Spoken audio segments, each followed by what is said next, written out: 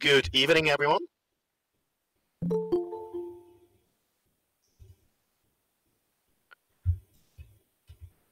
I'd say let's give the usual 1 or 2 minutes to get everyone settled. Even though we're in Switzerland, I know giving the extra time is fair. It is. We're an international community, so you want to be welcoming everyone, right? So let's be considerate. Absolutely, yes. Good morning to everyone from East Coast, West Coast, or wherever you might be dialing in. Come on. Appreciate your dedication on being here. It's all about Timecryption, exactly, yeah. At least apparently it is. Great time to stock up on the drinks and snacks because, yeah, from what I've seen, it's going to be a wild ride, so I'm certainly looking forward to it. All right, let's start then. So, welcome everyone. Thanks again for joining the first DEF CON Switzerland mini virtual conference. We're definitely excited. We hope you guys are excited as well. So thanks for joining in. I know you probably have been doing so many virtual events by now that you don't really need a breather, but just some housekeeping rules as usual. Make sure to mute yourself. You can unmute yourself, but we can mute yourself as well, so please keep yourself muted. There will be a Q&A session at the end of the presentation. Should you have any questions, feel free to post them in the chat. You can use either the Google Meets or the chat at the YouTube channel, and we will relay the question back to Ange afterwards. There will be a recording of the talk, so if you need to drop off early, we hope not, but of course there will be a chance to rewatch it as well. And the slides are available online as well. We'll post a link in a second in the chat and make it available through Twitter as well, of course. So with that, of course, yes, have fun, stay nice, and yes, I'd say that's all from the housekeeping side. So no further ado, let's hand it over to Ange Albertini, our good friend. Most of you probably know from Cork Ami, from Endless Puzzles, but I'll leave it up to himself how much he wants to reveal about himself. And the title of today's talk is Timecryption, Friendly Today, Evil Tomorrow. So glad it's just today, and over to you, Ange. So welcome everyone. And this is also my first virtual online talk, so it's a good, interesting experience for everyone. So the talk for today is called Timecryption, but the longer title of it is Abusing One-Time Pads with Binary Polyglots, and this talk is a work with Stefan Körbel and myself and other people at Google, but particularly Stefan was super useful explaining me what I needed to know about cryptography, and I know very little, so that the research could go further. And so you have his bio, and then there's mine, so me, file format forever. That's about it. That's my stuff. So this is not about anything new cryptographic wise. This is just another use of file format tricks, but some new stuff to me too. And this is specifically about things like so one-time pads, as mentioned before, so GCM, and which is tender. And let's raise awareness about how you can exploit it and how you should be, how careful you should be when you use it. So we actually made a much more serious paper than this talk and slides on the topic. The currently public paper is a bit not out. Yeah, well, we are about to update it anyway. So if you want the real serious stuff, then it's already on ePrint. And otherwise, stay tuned if you want vulgarization and easier access things for people like me.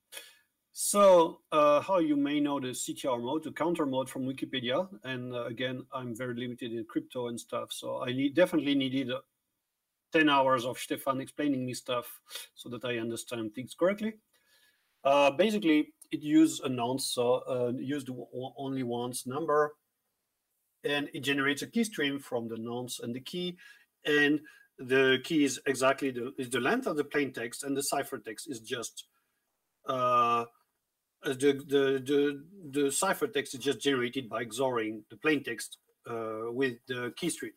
So basically, this is a one-time pad, which already gives you an explanation of the title. So we're going to talk about CTR and GCM and other modes, which are all basically based on the same idea of XORing against the key stream generated from nonce and counters things.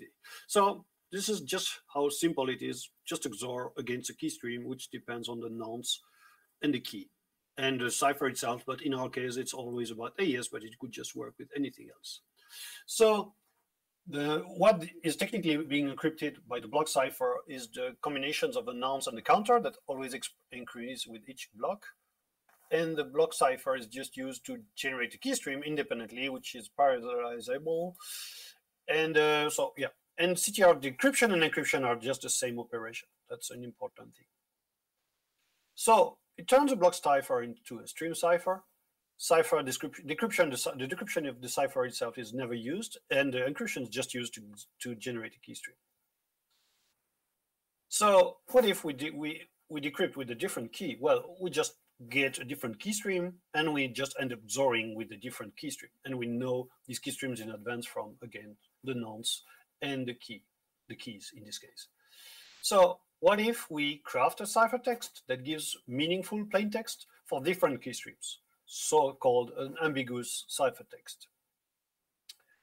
So if you just encrypt the same plain text with two different keys, you end up XORing the plain text against two different key streams. And then, because it's just XOR, you can see that if you cut your sausage at different offsets and you mix the sausage together, then you ended up, you can actually make a ciphertext that will decrypt to the part you wanted to be correct for each of the plain texts. So you can freely modify the ciphertext. Nothing prevents that. It's just XOR. And the key stream, you already know them, because again, the plain text and the ciphertext are not involved. And so if we change the ciphertext bytes, we set the plain text bytes again. So, and one thing that is interesting here is that, so basically you just want that the red part and the green part are something you control and something that is meaningful, and that's basically two valid contents in the same file. Well, that's just binary polyglots. So let me introduce a tool that I wrote, and is already public. This is called Mitra, and Mitra is not a parser or validator. It just knows the bare minimum of each format. It takes two files as input. It identifies the file format, and then it tries different layouts of working polyglots based on what it knows about the format. So it definitely doesn't understand the whole file format, but it just knows the minimum to be able to make working polyglots out of it. The point of explaining the whole thing behind Mitra is not the goal of this talk. So there will be another talk on this.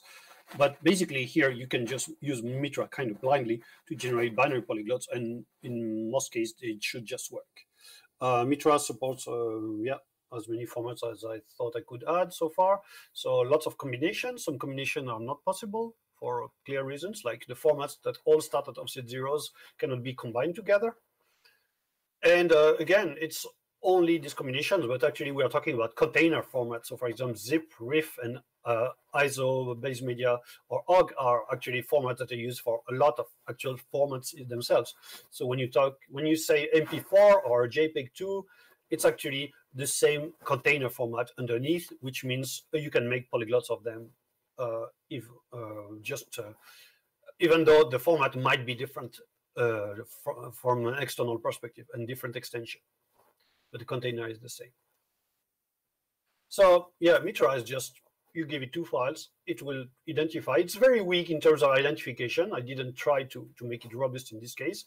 And then it will create the kind of polyglots that it thinks it will work, that it thinks will work. So if we, for example, take an example of, we just put, so I provide online some minimal input files if you want to do some experiments. If you do it with the JZip and a RAR file, then because RAR is valid at any offset but zero, or not offset, not just zero, then concatenating, appending a RAR file to a JZip will just work. So Mitra knows that and will just concatenate that. So that's a valid JZip RAR file here. And the name of Mitra files are a bit awkward. I have a slide for that. But basically, it keeps some extra information about the file data, which is useful for the next steps. And that's just a working JZip RAR polyglot by concatenation. Now, depending on when you start reading, if you start reading at the first offset or at offset 24, then you will see different files, and that's exactly what is interesting to us. So now all you need, that's actually the slicing that we thought about, that we discussed, and then there's this script called brioche, which is will take two different keys and will just, from the file name, it knows where the slicing needs to be done, and it will encrypt the two key streams to the same polyglot plaintext with two different keys, and then merge the encrypted text together, the ciphertext together at the right offsets, which will give you ambiguous ciphertext for the counter mode. So this is the result that you get of decrypting the ciphertext with two different keys, and as you see, the RAR file is intact and the JZip is intact in the other case, and these two files will just work.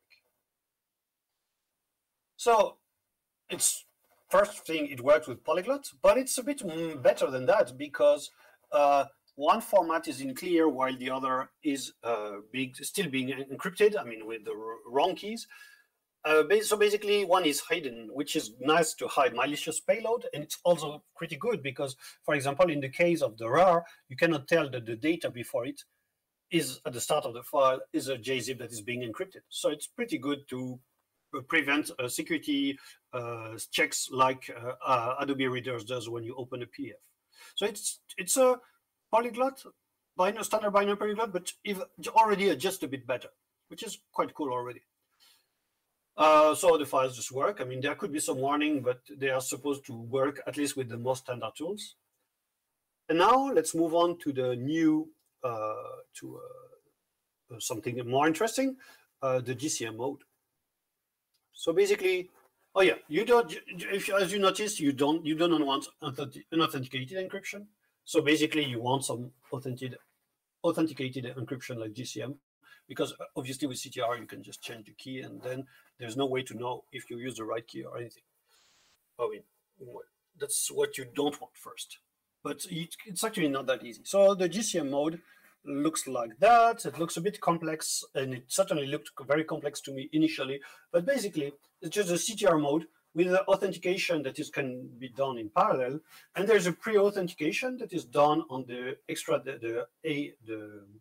associated data, and this pre-auth doesn't depend on the plaintext or ciphertext, so it's done before, and now you can already maybe see that the same rules are applicable. So basically, in comparison with the CTR mode, the GCM mode is just it takes one extra input, the authentication data, and gives out a tag. We'll see that later.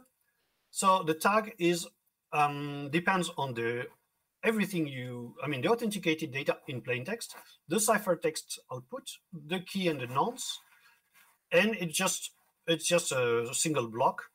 It's just a single value, and after decryption you recompute, and it's compared to the stored value, which means you needed to know the original key, and you need to know the original authentication data, which was in plain text. So for example, the clear text, the start of the header of a packet, which is in clear, while the content of the data is encrypted. So that's why it's using the ciphertext and the authenticated data in clear.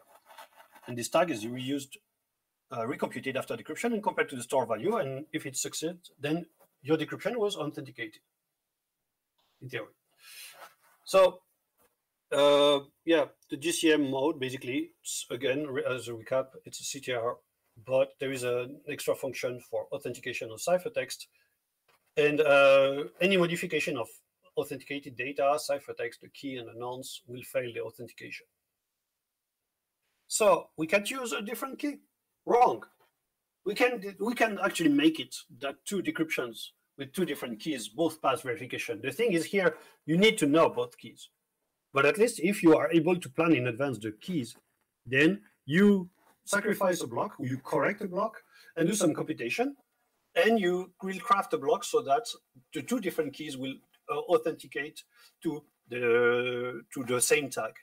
Now you can even sacrifice another block, and then you can even plan the tag in advance, which is even more powerful if you needed the tag to be something null. But this is that was a bit shocking to me because it's not seen as a risk. It was known from the beginning. So basically, oh yeah. So is it possible that there is any failures in the wild with DCM? Because now you can see where it's coming, right? Well, it turns out that all these companies are affected. So there was first this paper about that is basically the start of our research. What was shown to me as the start of this research. And Facebook Messenger was vulnerable. So basically, you could send a picture that would be different for the recipient and the abuse team. And internally, it was caught during the design phase. The service subscribed with Google was vulnerable. And although, yeah, Amazon was vulnerable too. So if Amazon, Facebook, and Google were vulnerable, then maybe, yeah, maybe you want to know and to check yourself. Especially now that I'm providing the tools to make it easier to exploit. So is GCM broken? Well, absolutely not. I mean, the property are just not. It's a non-property for cryptographers, and there was not you are just. This is just working as intended. But it was just not seen as a security risk because, yeah, people just didn't explore maybe enough and didn't think it could be a risk, right, in itself. So now the Timecryption part is that some systems have key rotation and they have a key ring with all the keys, and they just try the first key, all the keys, newest one first, until one of the decryption is authenticated. So you see where it's coming. If you can abuse the key generation algorithm. Sadly, there's no standard of key generation algorithm. So it could be that the system is vulnerable, and because it's not following a standard, then the implementation you have to pen test is vulnerable. Then you can craft a tag that will be valid for a key now. I mean, like right now, today. I mean, if the key rotate every day or something, and you can, or if you can already tell that what will be the key in a week, then you can already craft you send a file that will be uploaded, encrypted to the backend. And a week later, there will be new keys in the key ring, and the newest key will be seen. And you made it so that it's decrypt authenticated with the tag that you crafted in advance. And now this key will be used silently by design, and then you get another payload, and you control both. You control something now, you control what it's going to be in some time, and there's no bug. It's a part of the.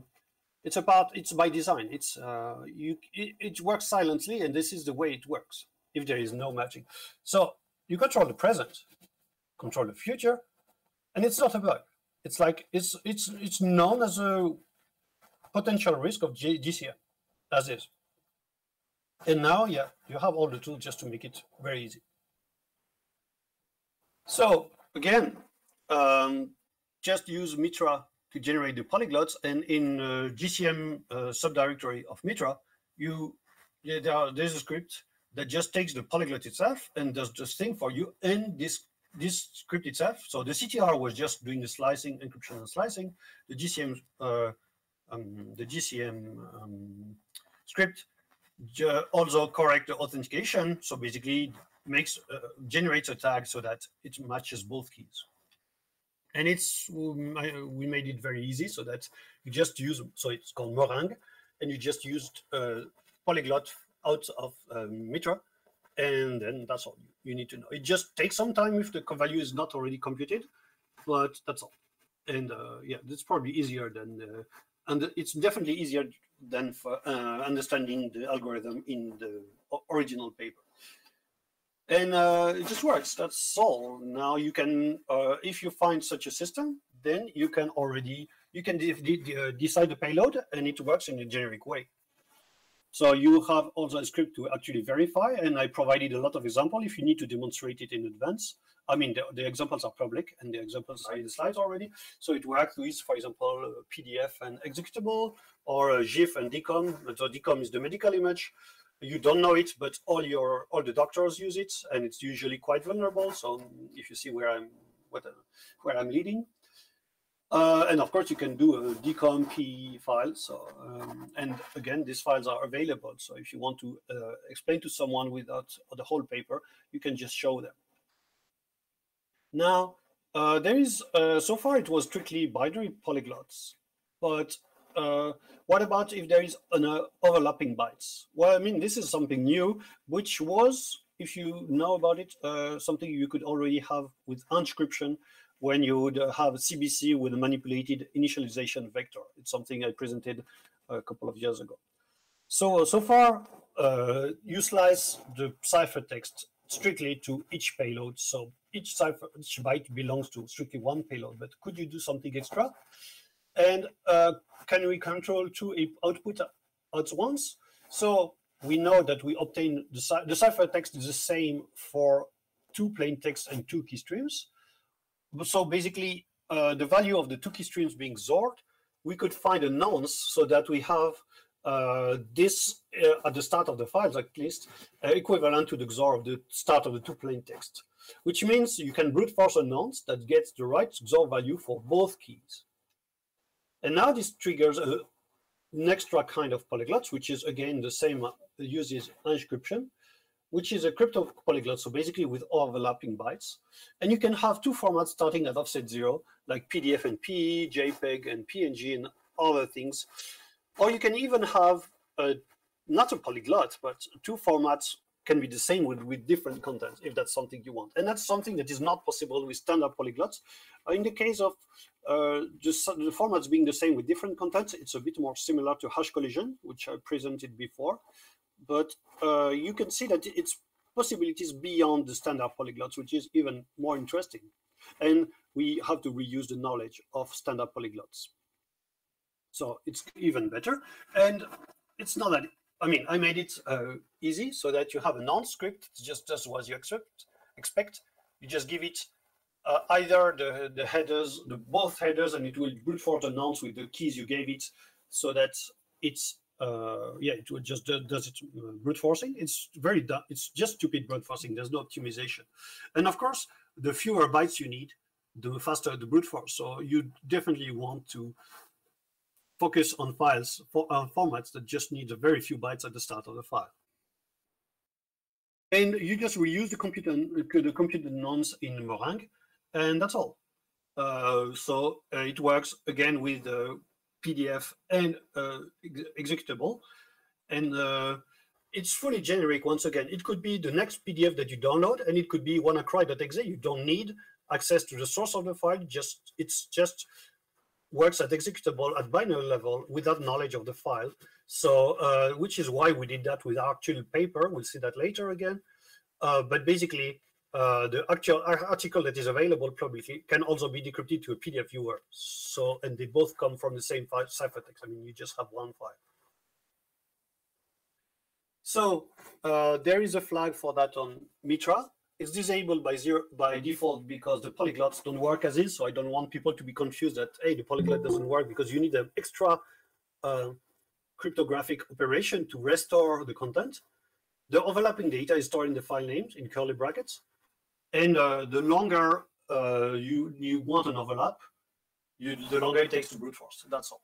That's all. Of course, it's interesting to look for methods that takes smaller amount of bytes to brute force.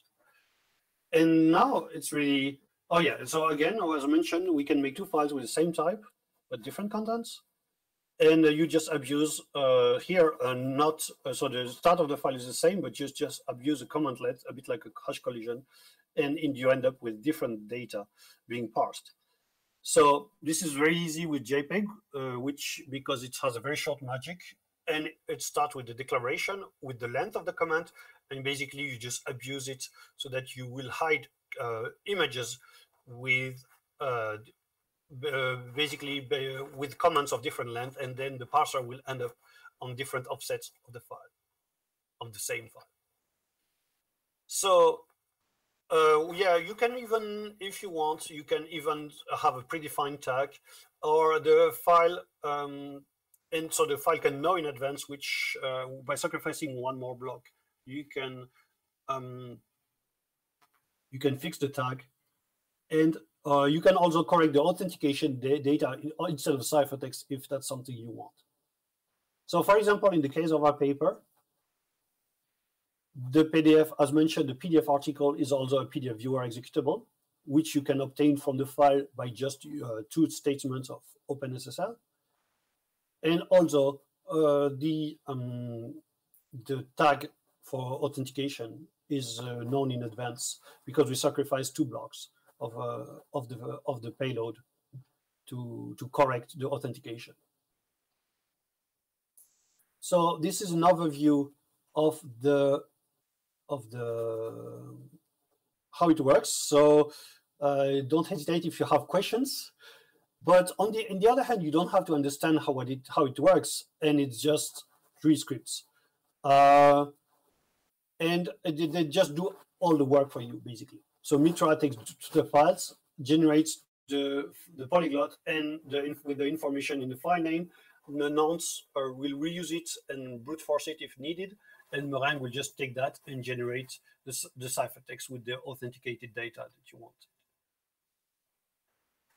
So the tools are already available, and we already provided lots of examples, which are lightweight, copyright-free, and everything. So you can convince people without too much hassle. I mean, if they needed to, but you can also naturally make your own without any problem. And that's so.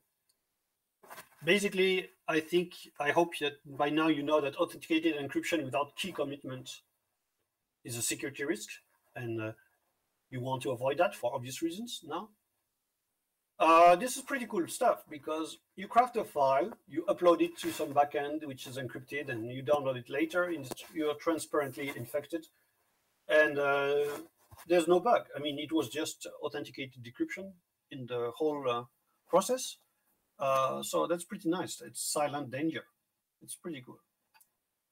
And again, they had those weaknesses from the beginning.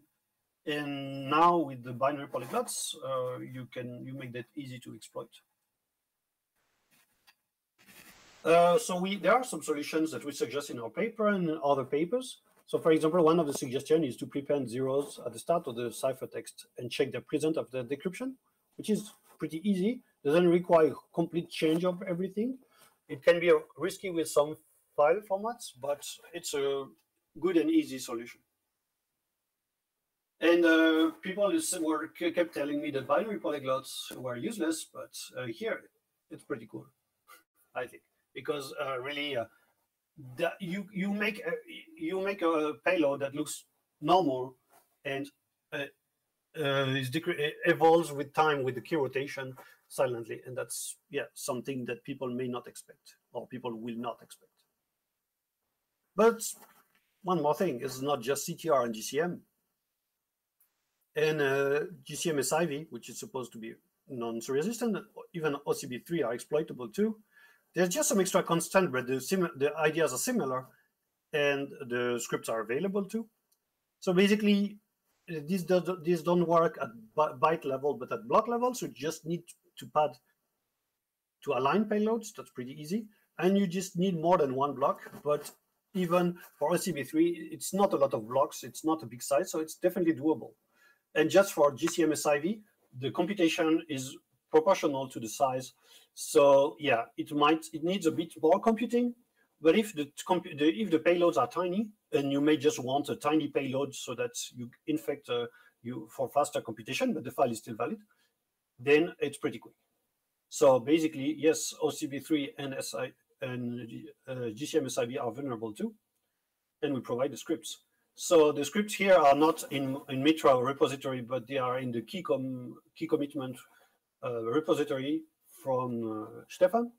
And they use SageMath, which is just Python with extra math stuff, so no big deal. And I made some version of the script so that they directly take Mitra polyglot as input. So again, you just read Mitra, you just launch Mitra, and then you launch these versions of these scripts, and you have your SIV or OCB3 ambiguous cipher working. No two command lines, not difficult. So the examples are some examples are already available. So save some computing if you need to prove something. And that's it for now. I mean, let me know if you have a question. We have bonus slides and potential answers. But thanks for your attention for this first online talk of mine. I'm all ears. That was beautiful, man. Like, yeah, my mind, I'm still trying to wrap my head around what you've just said. Yeah, that's insane. Thank you so much once more for taking us through that crazy content. I mean, I'm glad we're recording this because I'm gonna have to watch this back a few times, I think, to kind of fully appreciate and understand what you've just given to us here. So yeah, thank you for that, Ange. We're going to open it up now. We've still got, for sure, a bit of time of Ange as well, where we can have some questions from all you guys who are joining us here live. So please don't be afraid to either in the Google Meet now, you can feel free to unmute yourself if you like, as we are not a huge amount.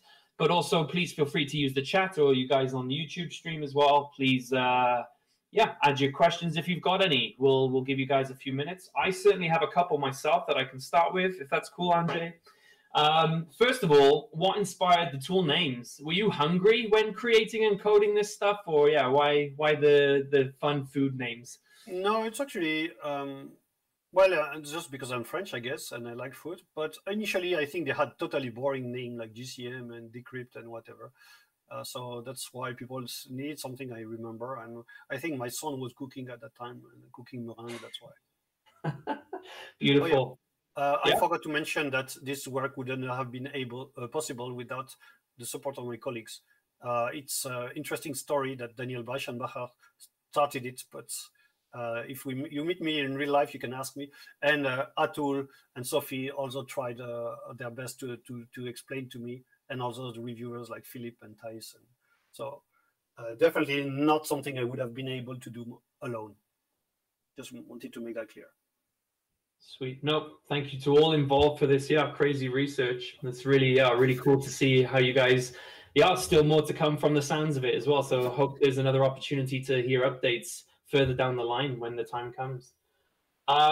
Yeah. So another question I have, if whilst we're waiting for others to bring some in, I guess you mentioned a couple of real-world examples where, yeah, this vulnerability was seen or potentially even exploited with both Facebook. And even Google internally as well. Are there any others that you're aware of, or can kind of elaborate a bit more? How, is this widely known or used, or is it still so really kind of nuanced that it's not really an attack vector that is known about or used? Or is it something we should be concerned about in daily business essentially right now, or is there room for it to become a problem, do you think? So that's a bit of a problem. That's the biggest surprise to me is that all this was apparently, yeah, GCM has this vulnerability, but they never thought that it was a security risk, that it could be exploited. So it was a shock on both sides when they saw what they could do with file formats, and when they just tell me, yeah, it's not yeah, you can correct the tag, and it's not like a pre-image attack on a collision. So it's really the fact that these the world of binary manipulation and cryptography just says, actually, you can do that easily. Holy shit.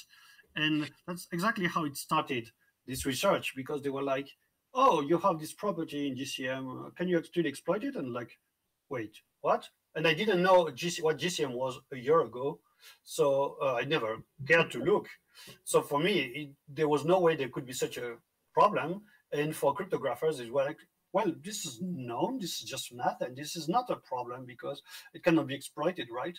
So, yeah, I'm still not sure if we know the answer to that. But yes, it's actually interesting when you have Facebook, Amazon, Google, all being vulnerable to this. And cryptographers are like, yeah, it is known. And then people like me would be like, there's no way that can be true. Yeah, I mean... So, yeah.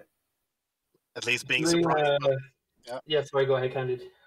We'll see. I mean, now with the tool making it very easy to use. I assume there will be a few follow-up CVEs number being generated. So yeah, interesting. For you bug bounty hunters out there, you're welcome. Ange is just giving you a whole new revenue stream to go out and check and look for. So good job. I was going to say, like, as part of my daily business, of course, you know, where I do a lot of pen testing and, you know, applications across all over the place, and file upload functionalities is very common and very expected, right, in modern day applications. And so my mind is already just, you know, thinking of all these possible attack scenarios, right, of how could we utilize a file polyglot like this, where it can bypass upload filters that may be present, for example. Like, what do developers need to consider? Like, what is their saving grace at this point? Like, you've mentioned now some recommendations in your paper, but, you know, that's only going to work if obviously the designers and developers of GCM and other affected technologies, like, they take this on board and do something about it, right? Like, if they decide or continue that this doesn't change, what other options are there for people who have to use or are using this technology? What can they do to potentially protect themselves or detect against potential attacks from this sort of theoretical attack vector that you've produced now? Well, that's a good question. I don't know, because I'm definitely not the cryptographer, and this is already so much over my head that I don't know. Yeah, I'm definitely not going to suggest anything. Yeah, I mean, I cannot take the risk myself. I just know what you can do with files, and the rest of cryptography, yeah, it's definitely not my stuff. Crazy. Yeah, I mean, yeah, you've posed some people a tough challenge, obviously, then, for sure. The only other final thing I would have then is, have you done any sort of kind of testing or statistics of, you know, including some payloads that are potentially malicious, let's say, and subjecting them to AV solutions or things where, you know, you would expect things to detect them? Like, do you have any sort of insights like this yet at all? Or maybe this is something, yeah, as a follow-up that some other people can do to see the rates of detection that current solutions are able to achieve or not right now, maybe? As far as I know, there is never a standard ACAR file for encryption. So basically, as soon as you upload some ciphertext, all the tools will just say, this is not a file, this is garbage, and just ignore it. So this is why there's not such a thing like, oh, if this software or hardware is in test mode, then it will decrypt stuff with this. So that's it's very difficult to get test vectors of crypto because of that, right? I mean, test vectors to first be behind the crypto, because it will just incorrectly decrypt or stay encrypted, and that's all. Yeah. Yeah, so you cannot test, basically. I would even add, right, even just a standard polyglot, a lot of the security scanners will miss those as they parse it incorrectly, or as in kind of taking one way and not the other. So, and there have been tests on that. And now you're adding encryption into the mix. So there is not really any standard for it. So I would assume it will bypass it. Question is, of course, will it get executed automatically on the other hand, or are you using it for command and control servers or whatever? So that's the multiple avenues that you talked about earlier. Yeah. Yeah, or the one is that you just have an executable which drops the PDF and opens it and inspects in the background. And before it was a PDF, now it's a PDF dropper of the same PDF. You can even get the payload to actually perform the decryption so that it doesn't grow in size too much. This is what I'm saying, like your example with the PDF file and the viewer itself all in one file. Like, I mean, that's self-execution. Like, even if you don't necessarily have execution rights on a box that you're looking at, like, you don't need to if you're able to somehow, you know, enforce the application to open itself. Like, that's just, for me, that's just mind-blowing, like, how this works right now, honestly. Yeah, thank you so much again. I mean, yeah, do we have any more questions from anyone who is still with us? Or if not, I think we'll slowly wrap things up. I certainly need a couple more beers to calm my brain down after that now. But yeah, we'll give you guys just a couple more minutes to bring in anything you may have. Otherwise, yeah, I just want to start taking this opportunity already to say, Ange, thank you so much again for coming in and, yeah, being a good friend to our community here in DEF CON Switzerland, but also around the world. Like, it's, yeah, we know you're a busy man and you've got always a lot of good content behind you. And yeah, we appreciate you taking the time here, especially in these hard times where we're still doing this online, but it's cool to see faces that are familiar and chat with people after the fact with this tool. And of course, yeah, we look forward to being able, when the time is right, to physically meet up again. And I will definitely buy you a couple drinks to forget what I've just heard right now. So that's great.